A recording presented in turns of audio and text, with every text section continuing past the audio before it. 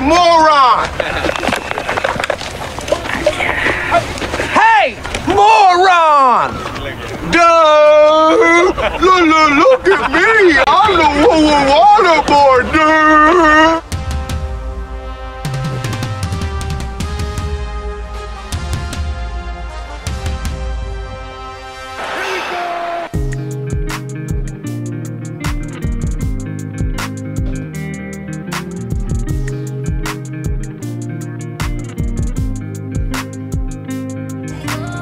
Well, good morning, good people. Mark Holmes here, of course, with my buddy Cowboy Joe Boo on game day. And as always, I want to say thank you all for watching, commenting, subscribing, and being part of the Joe Boo Sports Report. Without you guys, as well as you ladies, you know that this literally does not work. I hope everybody out there is having a great day. I'm going to say I'm literally conflicted right now as I get ready for the Dallas Cowboys to take on the New York Giants. I am conflicted because winning might not be the best thing for the Cowboys long term. And I'm going to get to that in a minute, but I want to say there is a movement that's afoot. And doing this is one of those things that you're putting yourself out there. Jay Tuck, of course, one of the biggest and brightest there on X, is out there kind of helping to lead and continue to push the Fire Jerry hashtag that's going on. And I hope that more pressure gets on Jerry and it causes him to do something. And so to do my part, here we go. The Fire Jerry Jones shirt. Shout out to my wonderful bride, Tracy, who made this for me last night. And I think we're going to be giving away some of these tonight as we do our live stream for the Cowboys versus the Giants. See, here's the problem for the Dallas Cowboys right now is the Cowboys are always good enough that you say, we're close. Don't change what you're doing. See, here's what I've learned. It doesn't matter. You can be a parent, you can be a friend, you can see somebody that is doing things that you know are going to be bad. You know, if you have an addict, you know, if somebody who's a drug addict and things, if you've ever had to deal with somebody who has addiction and things, and you can do everything in the world to try and help them, to let them know, listen, I'm on the outside looking and seeing how things are. Things can get really, really bad. But the person that's in there, until they hit rock bottom and want to change, all your talk means nothing. It means nothing. They might do all right for a little bit of time and all that, but they'll go back to their other ways. And until you hit rock bottom, you're not going to do anything different. And see, the problem is the Cowboys really haven't been rock bottom. Jerry still, as bad as that loss was last year in Green Bay, instead of saying, you know, we were close. Maybe if we get a running back to help us and get our running game going and we get some defenders on the defense to stop the run, maybe we can hold up the Lombardi. But I'm not sure anymore if it's even about winning Super Bowls, because there's not a lot of things that you see the Cowboys do that you can honestly say, I'm going to ask you, what moves have the Cowboys made that you look and say, this is about winning a Super Bowl, as opposed to keeping the shitstorm going?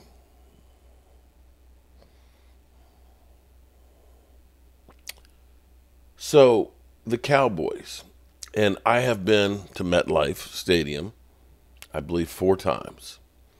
I was there, and I'm seeing this a bit on Twitter today with Malik Nabers, that maybe this could be the Odell Beckham moment. I was there with that Odell Beckham catch over Brandon Carr. That amazing one-handed, bent backwards peak of catching that football in the end zone, where after that catch, Odell got hurt, and Tony Romo brought the team back to win in the fourth quarter. I've been there. I've been there several occasions. I was there after the Giants' last Super Bowl.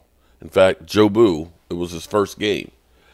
And the Cowboys were supposed to be the fresh meat for the Giants because it was their Super Bowl party. I still have one of the, what do you call it, scarves, Super Bowl scarves from that night that I hold as a treasure there at my man cave. If the Cowboys win, that'll quench the fires. That'll calm people down and say, okay, it was just a bad 2-game stretch. Cowboys are okay. And they'll do nothing different. If the Cowboys lose, then you look and you see the Cowboys situation where the season is slipping away. Much like when we started out 3-5, the Cowboys realized we don't have any receivers. And they ended up going out and getting Amari Cooper. It saved the season. It took the Cowboys that were 3-5, where nobody starting out that bad had ever won the NFC East, and we did, and we made the playoffs. So winning may hurt us in the long run. It'll ease some of the pain right now, and I'm going to be honest with you. Being on the Dan Saleo show yesterday, that shit hurt.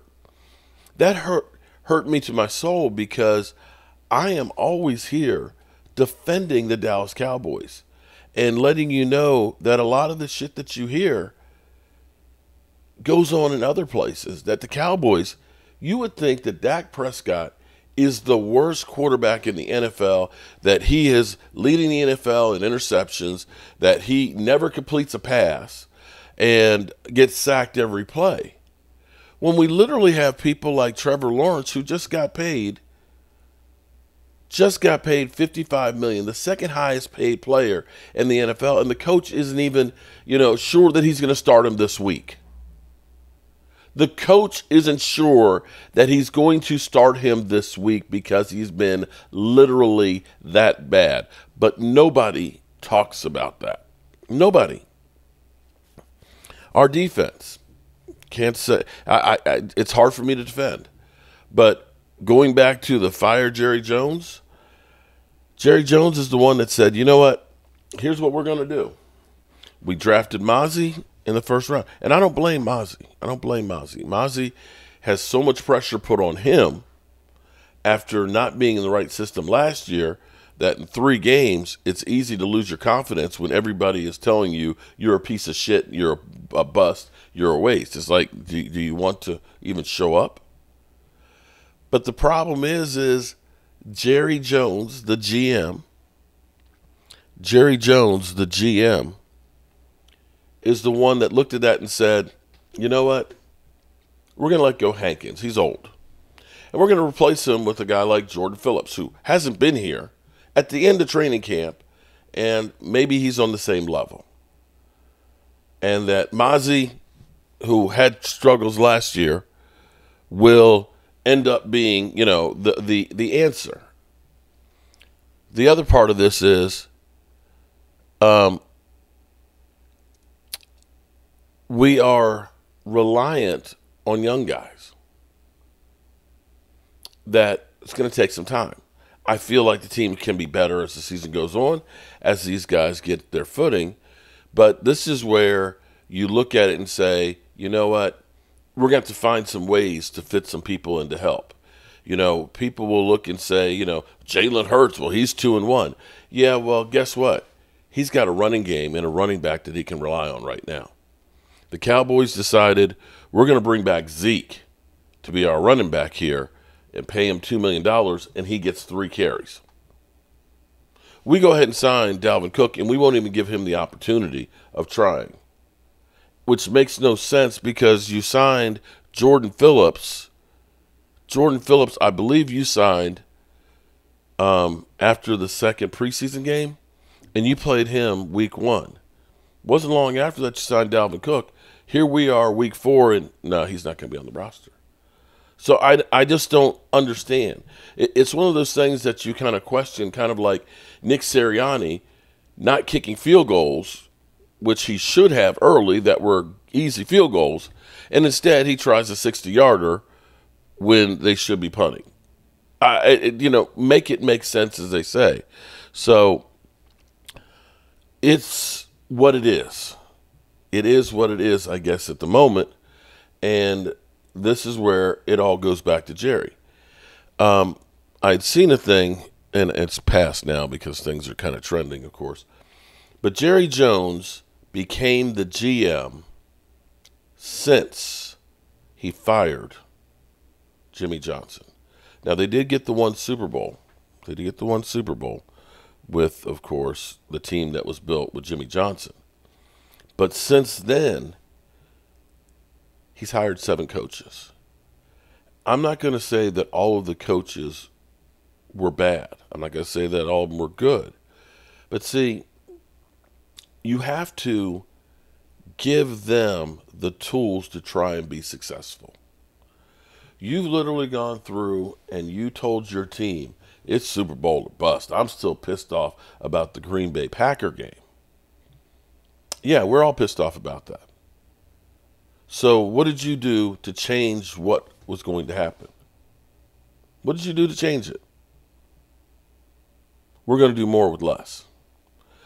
Dak and CD, they're going to have to do more. You know, CD, who had a record-breaking year with about 10 targets a game, now we're saying he's got to get 12 to 15, which if you are somebody that knows football, you know that teams that rely on just one guy don't make it to the Super Bowl anymore.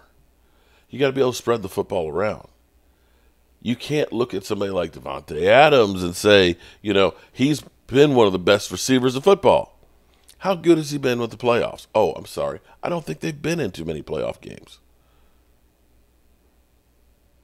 So this is where you look at this and say, the controversy that you bring definitely brings people watching and talking. We're out here making Fire Jerry Jones shirts. We're trending on Twitter. We are 1-2 and fighting for our lives with the Giants. Yet, we're all talking about the Dallas Cowboys. We're not talking about the Minnesota Vikings that are 3-0 with Sam Darnold. No, we're not. We're not. We're not talking about the Seattle Seahawks that are 3-0. We're talking about the Dallas Cowboys that are inept and apparently broken. I'm going to say, when I play this today on Get Up is pretty spot on today. And they said a couple of things that really are kind of shocking. This one, I can believe it, but didn't think it was the case. Terrence Steele has given up more pressures than any offensive tackle in football right now. Terrence Steele. See, Jerry Jones has a propensity to want to sign guys on the cheap. And that's bringing guys after they're injured. Jalen Smith, Michael Gallup, and now Terrence Steele. How about I want some guys that when you sign them to a contract, they're not injured. How about you wait? How about you go ahead and say, let's do a 1-year deal with that guy, even if it costs a little bit more because you're trying to keep him. How about we do a 1-year deal with guys that are coming off of a major injury with like an ACL and see, because we're paying Michael Gallup $4 million on the cap this year and $8 million next year. So I want you to understand this. When Jerry Jones says we can't afford Derrick Henry, who was $16 million, we are paying on that same $16 million for 2 years. We are paying $12 million for Michael Gallup not to be on the team between that same time. That doesn't go to Dak. That doesn't go to CD. That doesn't go to Mike McCarthy. That goes to the GM. Listen to this morning, and they are bringing out real facts. The Seaport brought to you by Chase. Football Squad is here. We have Chennai is here as well. Unbelievable moment in sports here. Caitlin Clark and the Fever, their season comes to an end last night. We've been all over that. And then the NFL weekend begins tonight with, I think, a must-win for the Cowboys here against the Giants. Let's look at some burning questions in week 4 of this NFL season. Dan, let's talk about Sunday night. Buffalo, Baltimore. Will Lamar Jackson outplay Josh Allen? I'm going to say no. One, Josh has got as good an offensive coordinator in football right now in Joe Brady. The way that they have protected him, the way that they're using pre-snap motion, the different people that he has to throw the football to, it's remarkable to watch the wagon in Buffalo. And Buffalo's defense always gives Baltimore and Lamar trouble just because the disciplined style that they play with in their gap scheme. Both will play well. I think Josh has the better night. Right now, Allen, the overwhelming favorite for MVP. J-Man, will Jalen Hurts' turnovers doom the Eagles against Tampa? Yes, it will. The combination of his turnovers, also with some of the decisions that Nick Sirianni are making, it is going to bring them down. 2 of the interceptions he has so far this year have been in the end zone while they're going in to score and they're taking the ball away. He cannot continue to do that if this Eagle team is going to be able to get to where they want. They have so many injuries on that offense as well. And then Kmart, does Dak need to dominate tonight in a must-win for the Cowboys against the Giants? Greeny, he has to, because clearly he can't rely on his defense. Listen, this is a Giants team that they outscored by 72 points last season. They historically do well against the Giants. If they lose this game, I said it earlier, panic at the disco. This is going to be a big problem in Dallas. Well, listen, I can actually put some numbers to that, or at least I can put a schedule to that. Look what they have coming up after this game against the Giants. The Steelers are unbeaten. The Lions will run the ball for 1,000 yards in that game. The Niners will do the same. The Falcons, I think, are going to start continuing to play better. You find me, you think 3 wins on that screen? 4 wins? If they don't win tonight, the Cowboys could find themselves buried, Dan, this early in the season. And you find stuff out about teams when they have this kind of moment in time. And the first thing we need to see them do tonight is get CeeDee Lamb more involved in the offense. Yeah, and right now they waste CeeDee Lamb. Right now they put CeeDee Lamb out by himself and they say we're not going to throw him the football. It's a lot like going into the San Francisco game of last season. Bottom of the screen, safety J-Mac knows this from the top, rotates, really work the one-on-one. Now watch his body language because Dak does not throw the ball there. Watch his body language after this, like, man, I'm open, give me the ball. Now, left hash. Farthest away from the football is your $140 million receiver. They're just going to put him out there by himself, run a straight line. They don't throw him the football. But that should only happen maybe once in the beginning of the game. No, we're going to do it again. Ball on the left hash. We'll take and he's standing still. He's farthest away from the football, just running a straight line. No, we'll throw it somewhere else. The consistency that this happens, where they just put CeeDee Lamb out by himself and don't get him the football, is ridiculous. Last year, he was top 5 in the NFL when it came to targets. I'm just going down the ball. He's 41st this year. Half of his routes are straight lines. Think about the contrast of that between Justin Jefferson or a Rashee Rice or a Nico Collins. They're not even in the same galaxy. But so you told us this earlier this morning, and I'm an hour later, and I still don't understand it. You're asking why? Yes, he was the most targeted player in the NFL last year. You just pointed out he's now 41st. He's overwhelmingly the most important part of their offense. They can't run the ball to save their lives. Yeah. He is their, you would think, and Randy Moss, who I work with on Sundays now, always tells me, when you're the star receiver, it doesn't matter what the coverage is, doesn't matter what the defense is. Give me the ball, I can make the plays. Randy's a little different. Well, I understand that, but CeeDee Lamb is right in the conversation with the best players in the whole league. All right, so I'll ask him. If you watch that tape of the Cowboys and you're a secondary guy and you see him all the way out there and the hash matters because he's furthest away from the ball and he's just standing there, what does that do to you as your mindset of how you think about it? To your point, the ball's all the way over there. He's +2, which means he's 2 yards outside the number. That is the furthest throw for the quarterback to make. I look at this, and when you talk about star receivers and getting in the ball, you talk about a guy like Calvin Johnson, who you play with. We knew we were going to double team him the entire game, but you also knew that they were going to move him around and put him in the slot. It is so much harder to get to receivers when they're all over the place. You mentioned Justin Jefferson against the Houston Texans. Texans. He's in the slot. He's on the left side. Does this offense scare you schematically when you look at it? Are you sitting there going, man, no, because to your point, wherever you line CeeDee Lamb up, there's nobody that scares you outside of that. So when you put him all the way outside the numbers, now we can put a player out there. And if we want, we can maybe put a safety, but we don't need to because he is so far from the play, and we don't have the fear of a Tober or a Brandon Cook. And they're not changing the picture either. They're just putting him out there. There's no motion. There's no like, hey, if he goes out there, he can end up here, or they might bring. Yeah. They're just leaving him out there. So what our guys are literally saying is that the Cowboys are doing this to themselves. Yeah. Yes. It is not about, it's not even about what defenses are doing to them. Before they even line up, before they even get set, they're already at a disadvantage. And when you look at the Giants, who we know it was going to be the Malik Neighbors show this season, even though he's a rookie, and then you counter that to what the Cowboys are doing, where they aren't featuring their top target, that is alarming. Another thing I love to do, so that's candidly, it's stunning.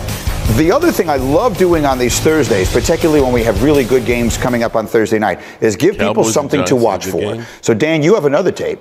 And in this, you're going to give people where exactly do you expect the Giants defense, what exact point on the field do you expect them to be attacking the Cowboys offense? Dexter Lawrence over the Cowboys rookie center, Cooper Beebe. The Cowboys rookie center, right? Sorry. Rookie center, Cooper Beebe. So what they're going to do is they're going to take that big defensive tackle, they're going to run him through Cooper Beebe, and just imagine like a Brian Burns or a Kayvon Thibodeau wrapping around. This is a tall task for a rookie center, and what teams are starting to do is realize we can get after him a little bit. Dexter Lawrence is going to stand up, put right over his head. He's going to run through one of his shoulders, and then you're going to get these loop stunts by the Giants defensive line. I think this could be a vintage Giants defensive line performance. Dexter Lawrence is arguably the best defensive tackle in football, maybe him and Chris Jones in that conversation. This game, when the Cowboys are on offense, will come down to can they get CeeDee Lamb the ball early, and then how they handle Dexter Lawrence on the interior with a rookie at center. And I love that too. In the right tackle, Terrence Steele is giving up the most pressures of any lineman in the NFL right now. So you mentioned Kayvon Thibodeau and Brian Burns. They're going to be on the outside too, trying to wreak havoc. Holy smoke. So, I mean, again, I love giving you something to watch for, but, I mean, this sounds really bad. If I'm just sitting here listening to you guys talk, we can see how bad it is. But as you guys start having the week to dissect the film, it feels to me like it gets worse and worse. Yeah, and part of this reason is I don't think there's an offense in football that sets their quarterback up to fail more than the Cowboys do with Dak Prescott. The fundamental ways to get your quarterback to play better or make it easier to play better. You run the football, the Cowboys can't. You use play action, the Cowboys don't. You use motion, the Cowboys don't. You throw screens, the Cowboys don't. They're bottom 3 or 4 in a couple of them, bottom 10 essentially in all of them. In many ways, they're saying, Dak Prescott, we want this to be as hard as possible on you. Greeny, it reminds me a little bit, I don't know if you remember, when Brady went down to Tampa initially, the way that I categorized it was they're so reliant on high-end execution. It's the same with the Cowboys offense.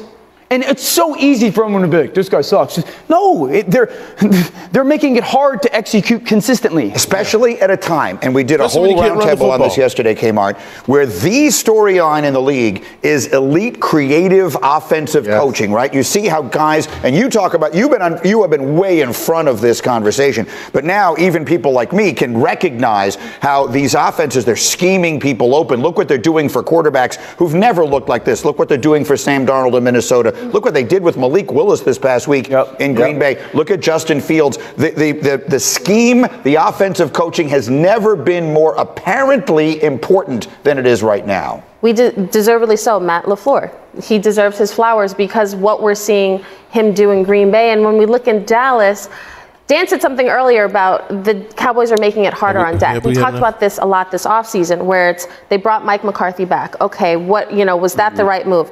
Also, when you got 2 rookie offensive linemen now, you waited to pay them all that. The lack of free agency spending, like all of these things have a trickle-down effect. And now we're in week 4 talking about how this matchup against a Giants team where we were wondering, hey, is this GM and this head coach, are they the right fit for this team? And now we're looking at Dallas like this, not to say that anybody can't lose any given day, But this should be a game where, yes, we can all check off the Cowboys are just a better team on paper and a better team on the field. This should be a win. And instead, we are looking at a Dallas team that doesn't seem to be making progress. And guys in the locker room, that to me is the biggest thing. Yeah. Where it's the same complaints. And you've got CD, and credit to CD for apologizing for his behavior on the sideline. But the frustration should not be there this early in the season. And to your point. Yep, we should not be doing fire Jerry Jones right now. Again, I'm on the fence that in order for this team to have a chance to get better, maybe it does need to just get burned down. You know, I know this. I know you out there, like me, are tired of being good enough to compete, but not really good enough to going the whole way. And the saddest part about this is the people who are giving the most, making them still relevant under impossible means, okay, of not having the right tools to succeed. They're the ones that get all the venom and all the hate. We literally say, our quarterback, he sucks, get rid of the bum. And, you know, CD Lamb, man, get that guy out of here. When he's literally didn't go to training camp and working with the coach and the quarterback and everything else because of Jerry Jones. And there's not other viable weapons. And we have youth across the board that's just getting started. Do I think that this is going to burn down? No, I don't. Check with me tomorrow morning, and I'll let you know if that changes. But knowing the Cowboys, they'll get an impressive win tonight, and everything will be forgotten until it rears its head again way down the road. But make no mistake about it, Cowboys got a rough road ahead, a really rough road ahead, and they need this game. That's where I'm just kind of, I don't know what to think anymore. Hope you all have a great day, and let's hope for the best. Just, I'm just hoping that this isn't post-game. Well, what happened was that second game, we got our ass kicked, or the second half. We just got our ass totally kicked. We couldn't do diddly-poo offensively. We couldn't make a first down. We couldn't run the ball. We didn't try to run the ball. We couldn't complete a pass. We sucked. The second half, we sucked. We couldn't stop the run. Every time they got the ball, they went down and got points. We got our ass totally kicked in the second half. That's what it boiled down to. It was a horse performance in the second half. Horse. I'm totally embarrassed and totally ashamed. Coaching did a horrible job. The players did a horrible job. We got our ass kicked in that second half. It sucked.